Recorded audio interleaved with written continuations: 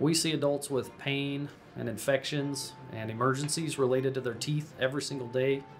We are on the front line of defense for helping them with their dental issues and also educating them on their health and medical issues that are related to their teeth and gums. So we educate about blood pressure and diabetes and blood sugar and other chronic conditions that are related to your heart, that can be related to your health of your mouth, and oral cancer screenings.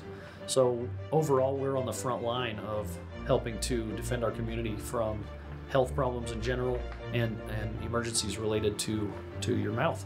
More than 1 million adults on Medicaid would lose their dental benefit if Medicaid adult dental is cut.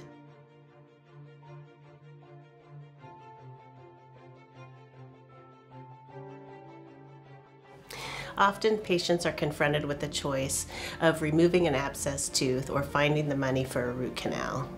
Adult Medicaid pays for anterior root canals, which can make a huge difference in someone's life. Missing a front tooth can erode someone's confidence and make it more difficult to get hired and work. The adult Medicaid dental benefit was cut in the last recession, and we are still recovering from it.